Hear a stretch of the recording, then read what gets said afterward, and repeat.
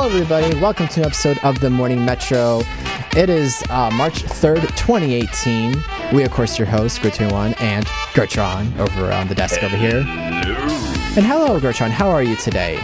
I'm doing fan-freaking-tastic. Yeah? How's your evening going? It's going.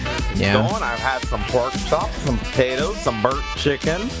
But you know, it's all good. I had Chick-fil-A for dinner, actually. Chick-fil-A is good too. It is good, Chick-fil-A yes. is amazing. Archer is confused. Let's say hello to some people in chat this evening. We're gonna say hello, Archer. Welcome to the stream. Hello, Leo. Welcome to the stream. Morning Metro at night. What facing Kappa? It's not morning. I'm offended, says Archer in the chat. It's morning somewhere. It's morning. Yes, it is. Actually, I think probably in Australia. Is it morning? Okay, Gertron's. We're looking at where is it morning. Oh yeah, I'm totally just on that. And hello. It is currently morning in New Delhi. Well, good morning, New Delhi. Hey. 6:32 a.m. Hey, well, where's my hold a sec. I have sounds for. Oh, here it is. Hey, good morning, New Delhi. And in Shanghai, it is 9:02 a.m. Hey, good morning, Shanghai. All right. Exactly. All right. We're gonna head and we're gonna probably kick off the show as I slowly roll this out. That worked out pretty well. But yeah, so we've got sort of, well, it looks like a small show to me, only because Gertron changed how he did his note formatting, and it's blowing my mind, really, honestly. It's morning somewhere, right, Leo? It's like saying it's 5 o'clock somewhere. Exactly. Yeah, it's like saying it's 5 o'clock somewhere. Actually, fun fact, really quick, where is it 5 o'clock somewhere? Where is it 5 o'clock somewhere? I already closed that page. Give me just one moment. We're gonna go find out where it's 5 o'clock somewhere. I will find it. It's 5 o'clock somewhere. And we're talking 5 p.m. over here. Yeah.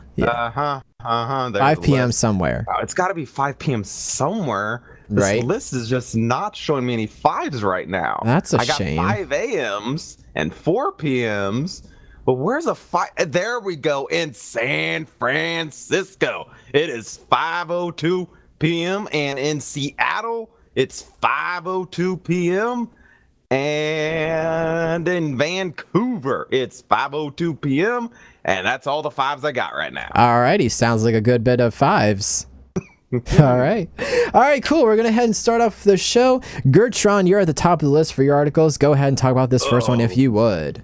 Boy, now we're getting a little political here, just a bit. Quick disclaimer for YouTube. Your opinions, of course, are your own as well as ours. We are not discriminating, nor do we want to be rude. But yeah, go ahead and go get a little political. Go ahead, Gertron, take it away. Obama's legacy will be that he allowed Russia to sow discord in the U.S. Dum dum dum. Dum dum dum dum. In a recent tweet, President Trump asked, "Why didn't Obama do something about the Russian meddling?" Oh, that's a good question, especially since, as President Trump pointed out, all of the Russian meddling took place during the Obama administration. Interesting. The answer to the President Trump's question is that over the course of 8 years, the Obama administration neglected to take cybersecurity seriously, even though in 2013, Defense Secretary Leon Panetta warned of a coming cyber Pearl Harbor. Basically, they're saying we're going to have an attack on America very similar to Pearl Harbor, but in the cybersecurity realm of things. Oh my gosh. You know, that's... And then, it's crazy. Really quick, I gotta say, that's really kind of frustrating and disgusting, honestly, that, like, he's... And apparently, as I understand it, it was just... he didn't do anything about it because he wanted to save face, it seemed like. I think, Gertron, is that what it says in the article? Something like that? I don't know if sort of. We'll find out. But that, but really quick, okay. I think it's really disgusting that he, like, allowed all of this to just, like, man, the man's a joke. I mean, the man's really just an absolute joke. It's just ridiculous. Ridiculous. Ain't nobody got time for that. Ain't nobody got time for that. And you know, in 2013, that's when they got warned, and then again in 2014, then Senator Tom Coburn, Republican in Oklahoma, who served on the Homeland Security and Government Affairs Committee, published a report on the dangerous lapses in government cyber preparedness based on 40 reports and audits, including from the Government Accountability Office. Now, get this. Federal agencies, Coburn reported, had neglected to implement even the most basic of safeguards, such as resetting passwords or downloading software updates. Womp womp womp.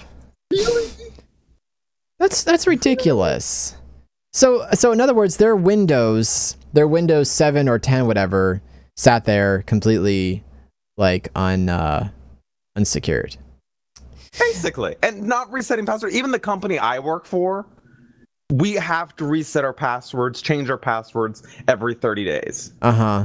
Which is good. It's great.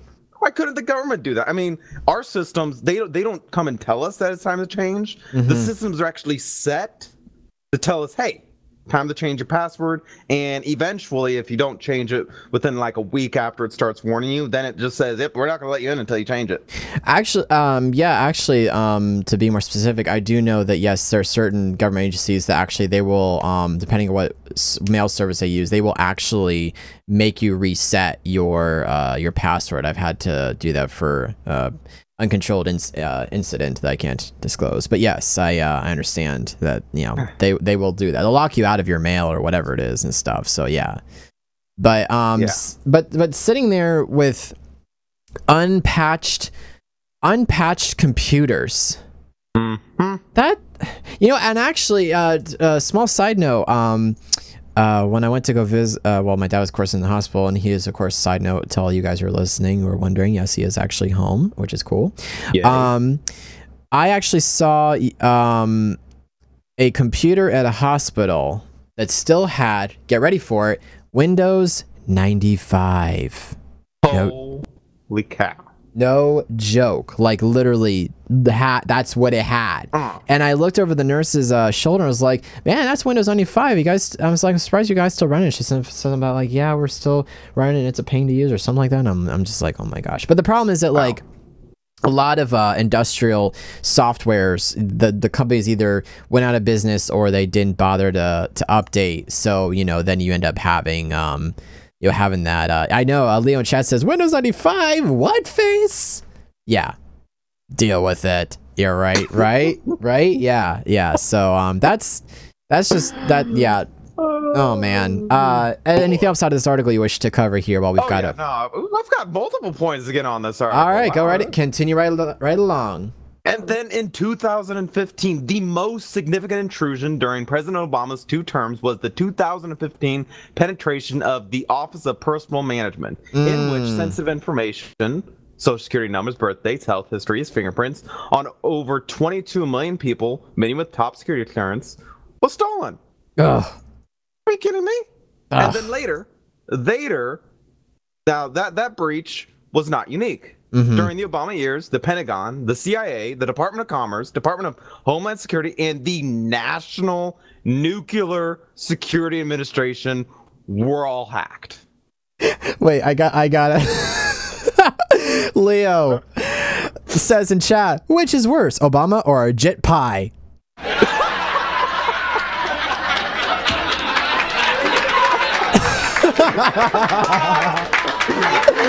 Oh man. Gravy. Oh man. Wow. So true. Continue, Gertron. Okay. But it was the White House's tolerance of Russian intrusions that, in retrospect, was the most dangerous action. In 2013, Russia took advantage of a Microsoft glitch to hack into NATO's computer systems, the new Ukraine government, and several European Union agencies. President Obama did nothing to respond to this aggression, emboldening Moscow. Over the next 2 years, Russia agents invaded the State Department and ultimately penetrated not only the White House, but also the Pentagon. The thefts of data were not as public as the plundering of the OPM by the Chinese, the Russians appeared to be accumulating virtual weapons. Because President Obama was beholden to China for agreeing to join the Paris Climate Accord, and because he needed both Russia and China to sign off the Iran nuclear deal, he chose not to push back against their criminal invasions of our private and public institution. As Luke Thompson has argued in the National Review, this lack of confrontation only encouraged more bad behavior. In conclusion, the Justice Department has concluded that the Russians wanted to sow discord in the United States, and this will be Obama's legacy. He allowed them to do so. Now, I have to. I've got to say, yes, that was for you, Gertron, not for the chat. I think this right here can actually shut down that Trump is not it's not his fault for the things that people have been throwing at him for I don't know, like Russians being involved with criminal activity or whatever. I think this completely clears him of it, obviously, because it's right here. It's on the internet. It's on the internet. You can trust everything you read on the internet. Right, Not really, right. But, No, yeah. But then you get enough evidence going together, and there you go. It's enough to build a case. Yeah. And technically, exactly. I mean, I don't know if it's kind of harsh. I don't know if it's like too extreme to say. You could almost get him for like treason, perhaps, or betrayal of the country. I mean, it's pretty substantial. I mean, you got to look at like Hillary Clinton's server. Right? I mean, so, you know, they're cloth, by the way. Right, yeah. So, I mean, you've got to kind of think about that, like, you know, first Obama, well, no, actually, first Obama, then Hillary and stuff like that. I mean, both of them in general. But, like, this is ridiculous. This finger pointing, trying to make Trump look bad when it was really Obama's fault during his presidency. It's just, oh my gosh, yeah. I can't believe this guy let this stuff go on. It's like, it's unreal. Crazy. Yeah, it's unreal. Leo says in chat, let's not update anything, or let's let the internet providers do whatever they want, and thus somehow getting internet to poor people. Kappa. Leo also says in chat, Donald Trump can ruin his life by saying that that is fake news. Kappa. Yeah. So wow, crazy. Wow. All right, we'll go ahead and go down the article train unless you've got anything more in here. Hello, Underwolf. Welcome to the stream. Welcome to the evening edition of the show. Welcome to the evening edition of the Morning Metro. Rah, rah, rah, rah. Right. All right, let's go ahead and go to this next article, which again is also we're taking articles because of the list of the notes. So this is technically another one that Gertrude did. He did all of his notes before me this time. No, am I always the last one to do the notes? No.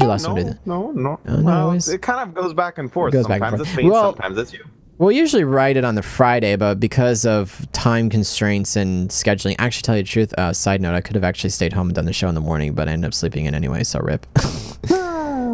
Anyway. This article's fairly short. Go for it. Go ahead. Short. So, this article is called American International Toy Fair 2018 Holograms and More. Ooh. Or, that's the important part. I think I actually opened the wrong article. Do I have the wrong article? Yeah, I do have the wrong. Oh, did I not open this article? Oh, that's embarrassing. Hold on. Let me go back to our desk really fast. Hold on. Go ahead and go ahead and read. Go ahead and read it, and I'll get it open here. All right, here we go. We've got the right one. From fidget spinners, fingerlings, Hatchimals, the U.S. toy industry has gotten some serious play over the past few years. In 2017, the industry grew to a whopping $21 billion in sales, according to the NPD Group's retail tracking service. Wow, that's a lot of money right there. Right. Now, so you run out of things to ask your Amazon Alexa. When in Rome, by Sensible Objects Voice Originals, turns your smart home device into a tabletop game for the whole family. It's a great trivia game where you can learn about different countries, says Byrne. I'm assuming that you said that it asks you questions, and you try to answer it, and they tell you if you got it wrong or not. Basically. So this is a what are they talking about exactly, or is this a? Oh, this is multiple new devices, new toys out, so to speak. Oh, okay. Is this what, toys for kids or just toys in general? In general. In general. Okay. All right. Moreover, emojis and make way for shareable holograms. Ooh, holograms. Yep. Simi's Virtual Friends by Redwood Ventures lets kids can use their tablets and phones to collect and play with a menagerie of cute virtual critters and then turn them into holograms. Nice. My favorite thing is you can actually create a hologram of yourself and share them with other people. Ooh. Ooh. Indeed. You may have seen photos on social media of families adopting dogs or cats from shelters and pampering them back to full health. Now, kids can jump in the action with Moose Toy Scruff and Love.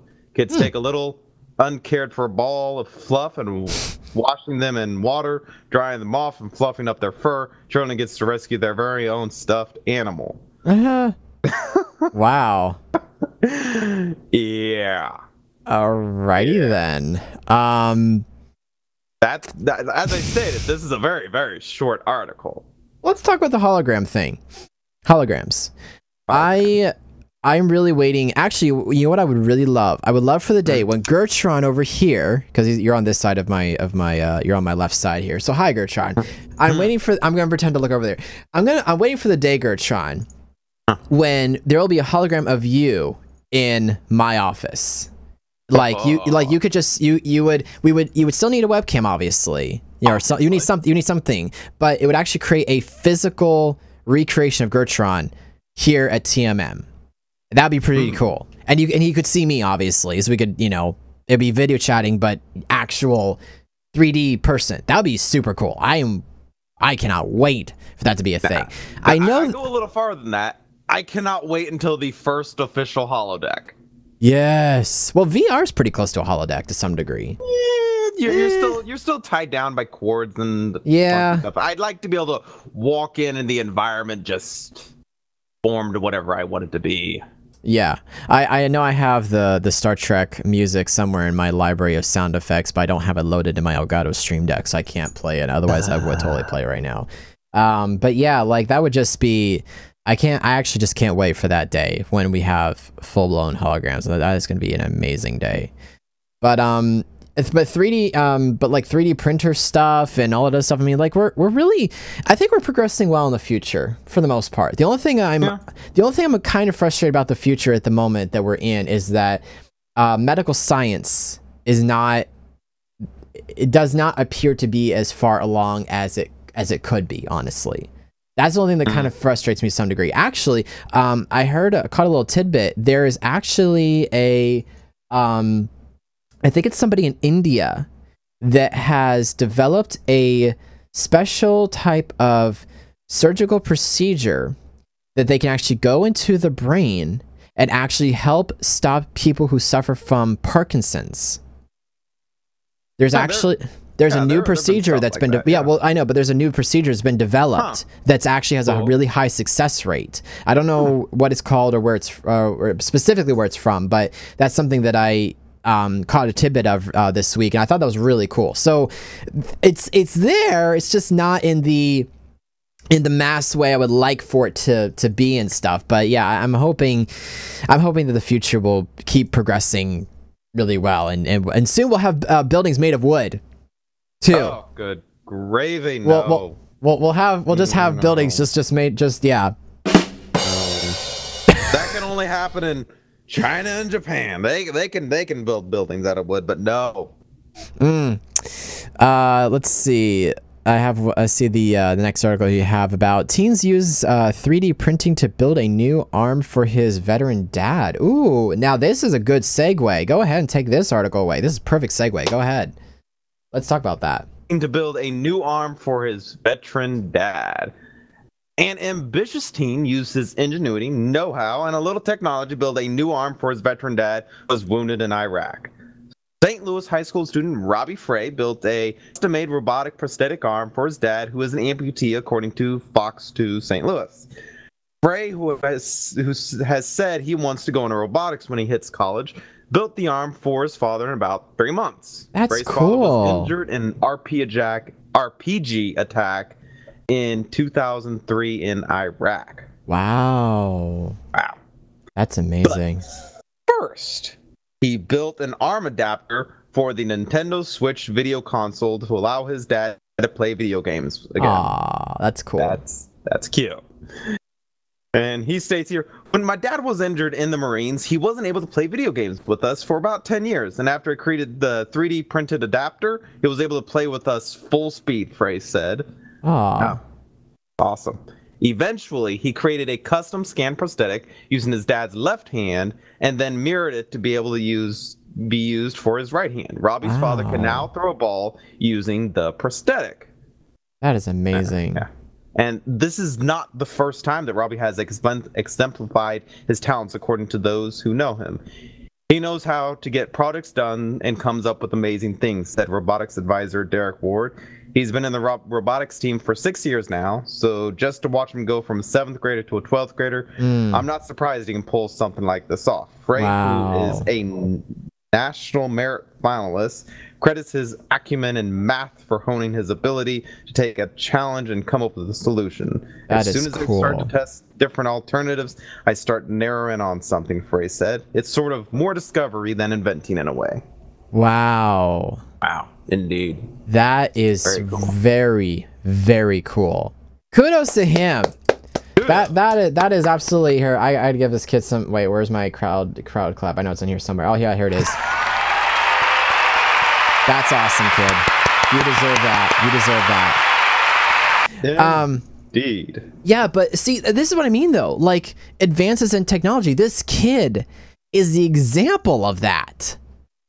If we had like because 3D print, I would love to get 3D printer. I really would, but they're so expensive. But yeah, like 3D printing, I think is one of the greatest. Whoever invented 3D printer is one of the greatest gifts to society to date, honestly. And the amount of things I've seen come out of a 3D printer is amazing. Plus, when you pair it with something like an Arduino microcontroller, which I actually do own one myself, the possibilities are literally limitless. It's wow.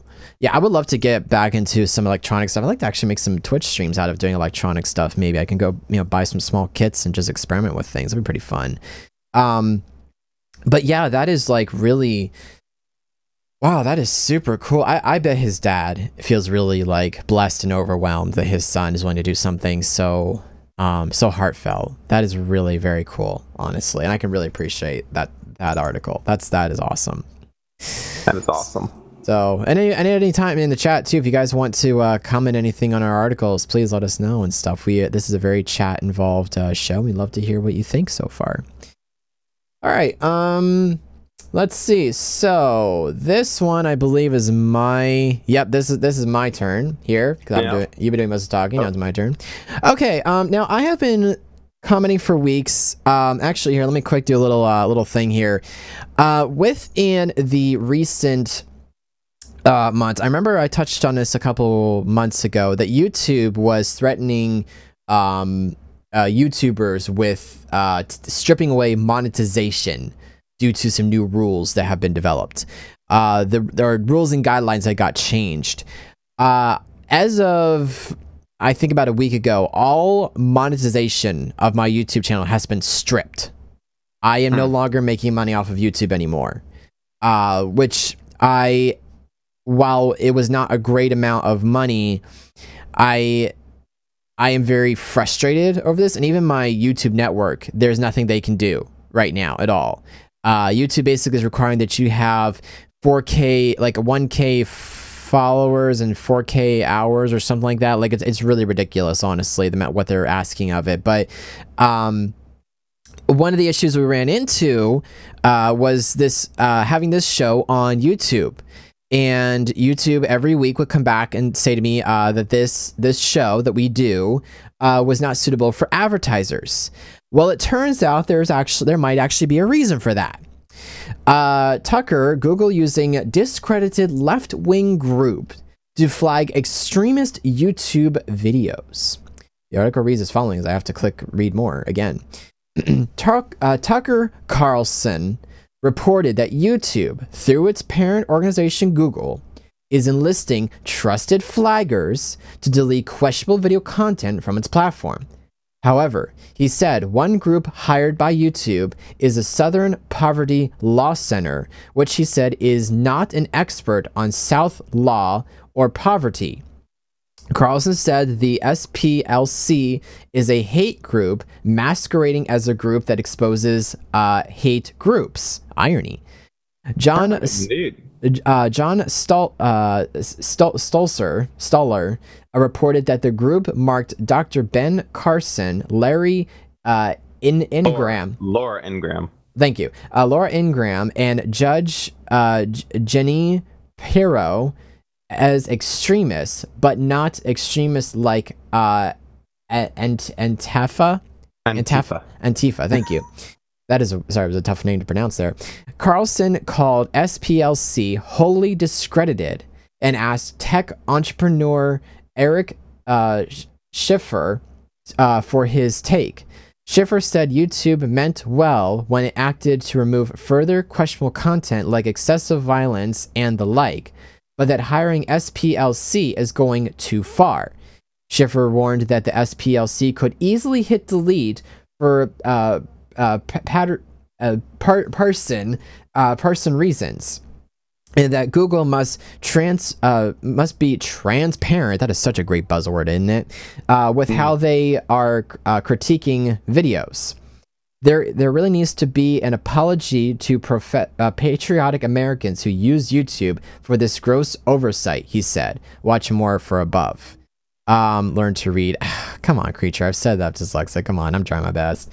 But that might actually be why our videos are getting hit of TMM.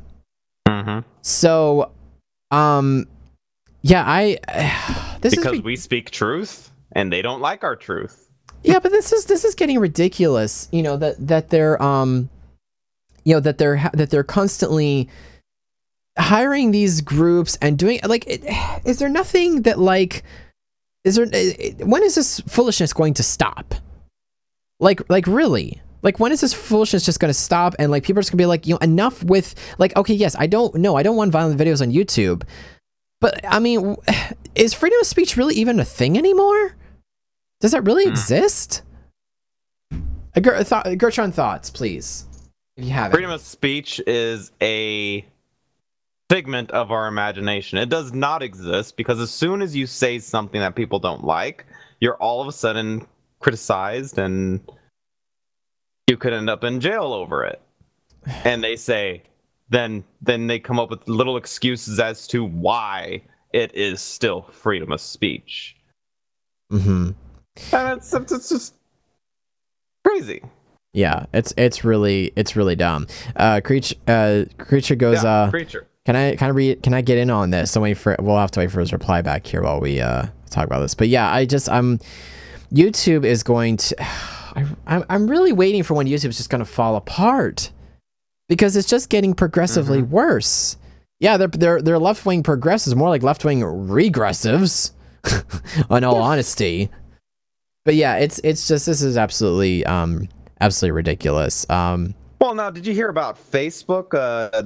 They've been using Snopes to review articles that are being posted by other people and marking them as not safe or not factual, even though they're completely factual. No, I didn't hear about this. Snopes has gone to the dark side as well.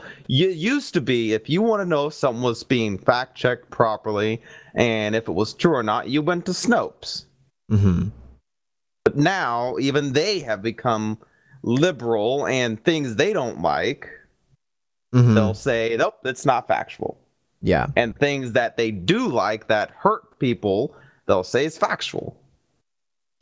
Creature says in chat here, freedom of speech exists, but, really big but, you can say what you want until someone's offended. So as soon as you say something that someone doesn't like, it's deemed unworthy for anyone to see. Yeah, exactly. Yeah, no, exactly. I miss where you could say whatever you wanted to, and if somebody didn't like it, they could just shut up and move off into the corner and say nothing. I think back to an episode of TMM that we did where I believe Charlie Daniels, who is he was a country singer, said a very similar thing where he's just like, you know, he says I don't like, there's certain things about my country that I don't like, but I don't go and cause a problem and be a pain about it or whatever and stuff. And that's exactly what people need to go back to that mindset, because if you don't like something, okay, fine, just move on. Stop causing us, you know, all this, like, stop causing everybody trouble and just let it go. Okay? Thanks. Man. All right. Got a couple more articles here. This is pretty fun. Sort of some history, actually, here. Yeah, let me switch to the thing here. Let's see. Here, a creature has actually one more comment here. There's a lot about America that I don't like, but I don't gripe and complain about it. Exactly. And neither should anybody else. Exactly. Well, moving on to little sports history. Long lost Babe Ruth recordings appear 70 years later. Recordings of baseball player Babe Ruth were discovered 70 years after his passing. FoxNews.com report is saying, nearly 70 years after his passing, the Sultan of Swat is still knocking them out of the park. A long-lost radio interview with Babe Ruth, considered by many to be the greatest baseball player ever, has been found in the archives of the Cheshire Academy, a private school in Connecticut. The interviews, where listeners can hear Babe Ruth's voice along with several others, is part of a donation by Joel Hassel, a sports announcer and alumnus of the school. So far, the Cheshire Academy has released a 5-minute and 14-second clip of the recording and noted that more excerpts will be released soon. You can listen to the excerpt here, which there's a link in the article here. The 1943 recording, which lasts 13 minutes, was made during World War II and gives an intimate detail of Ruth's life, touching on subjects such as how he gripped his bat and how he got his nickname. That's actually pretty cool. I don't know if is there a way we can actually listen to a little bit of this or not? I don't know. It's 5 minutes long. I'd be able to. I gotta find the recording here really fast. It's like there's a... Listen to the excerpt. Oh, here we go. I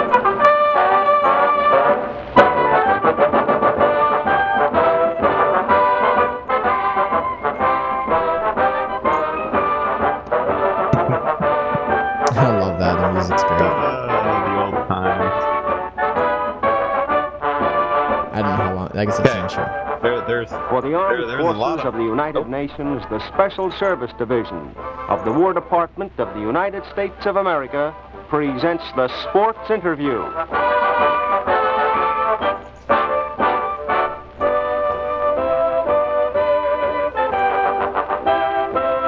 That is a long intro. I know, right? Oh my gosh, that's longer than ours.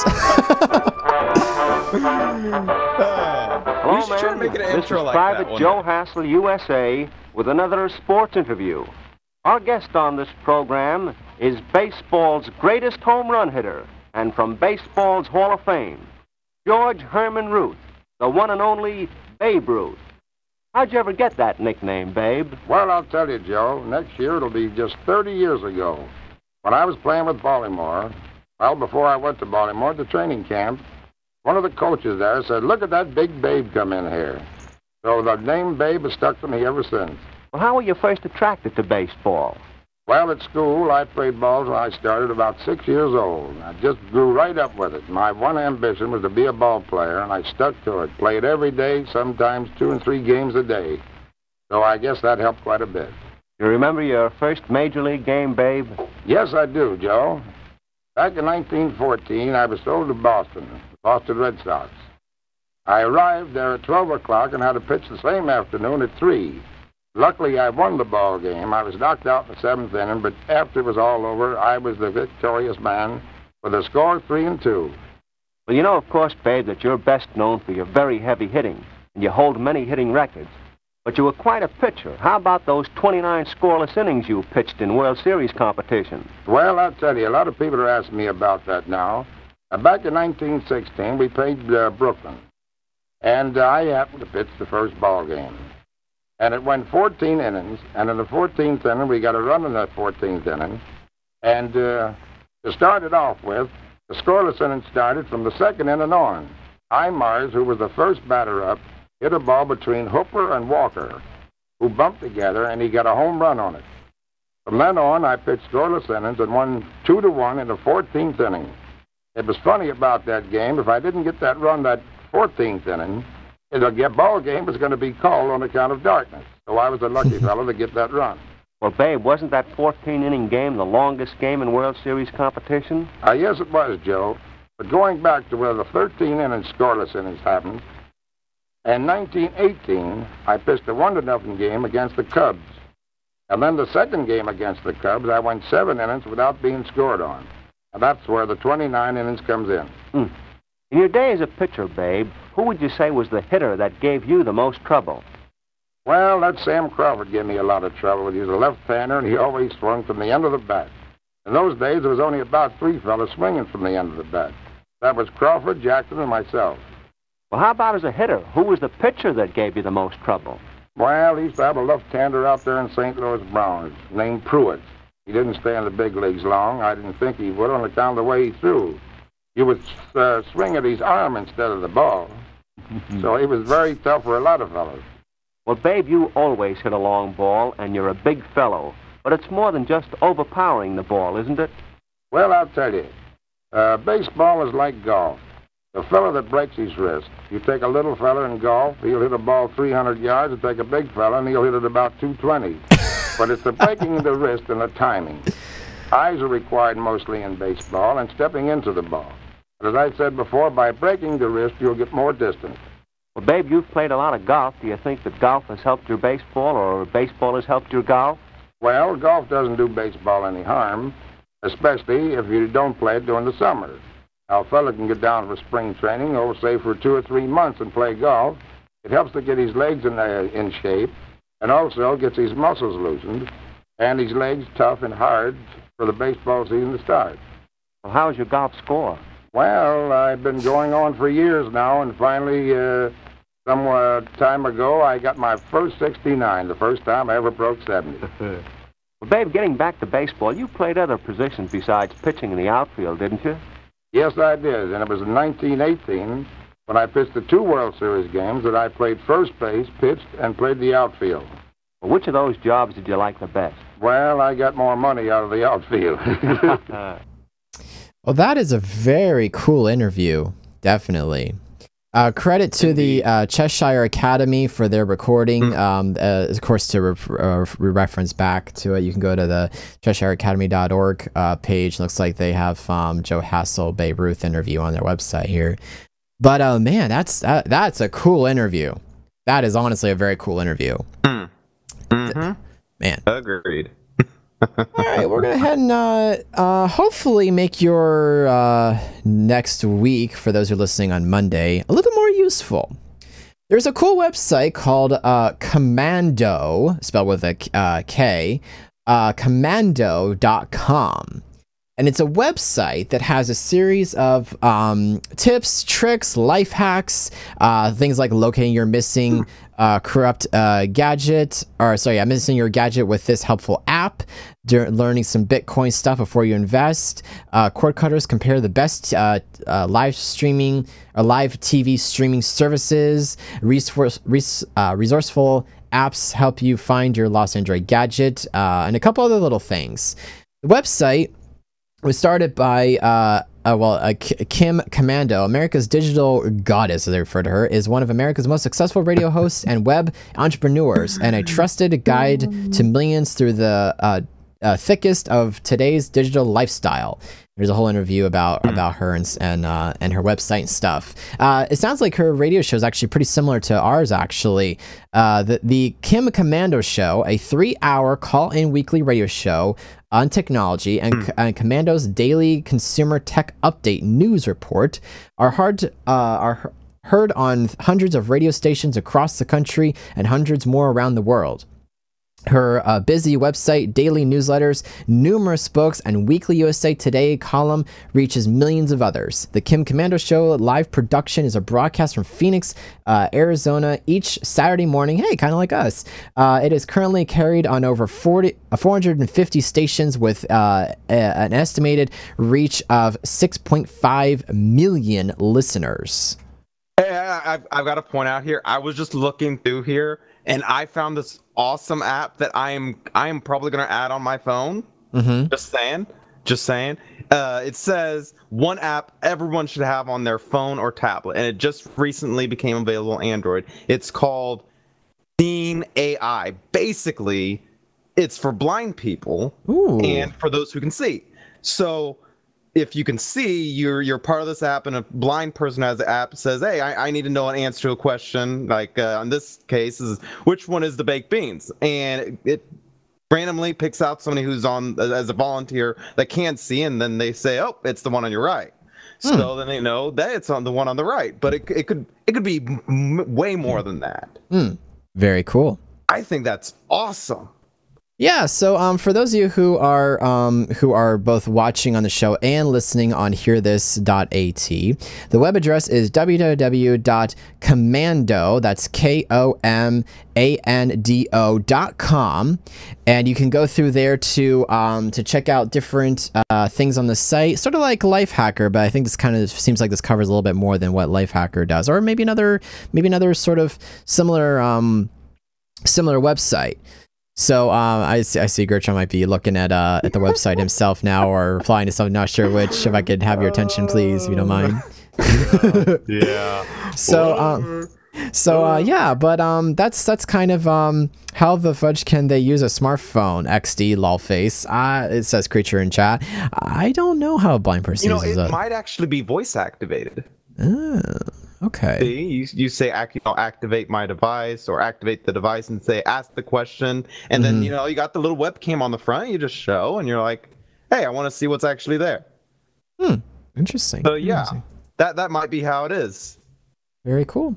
All right, cool. Well, that brings us to the end of our show, unfortunately, which is kind of saddens me always, because I do love doing this show. I know. But any more comments or whatever? You realize we're ending on 43 minutes, which is amazing. Well, of course, it'll be a little bit more so like you talking, but yeah. Any more comments on our show? Or anybody in the chat have any extra comments before we go at all? Anything? How do they know where the phone is? It could be a sound thing. Yeah, it could be. I've seen. How do they find the app says creature in chat? Somebody helps them get the app first started on there, and or they use that, or they use that e-site that we talked about 2 weeks ago. That's true. They could do that as well. But if they did that, they wouldn't need the app now, would they? Right. Okay, all right. I'm going to go ahead and just carry us out here. So, but thank you guys so much for watching, hanging out, and chatting. We'll be back 2 weeks from now, because we're doing every other Saturday now, of course, for those of you who are wondering what our show schedule is. So that's kind of how we're going it. So next week will be a Let's Play in the evening.